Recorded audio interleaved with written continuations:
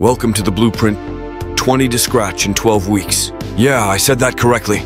If you complete the drills exactly as prescribed, you can break par this year.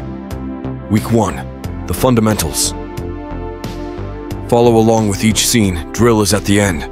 This week we are going to work on one simple drill that covers 5 areas of the game: grip, stance, posture, ball position, and alignment. The drill.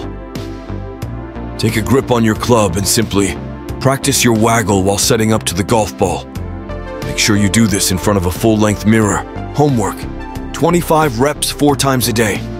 After the first week, reduce to 25 a day throughout the season.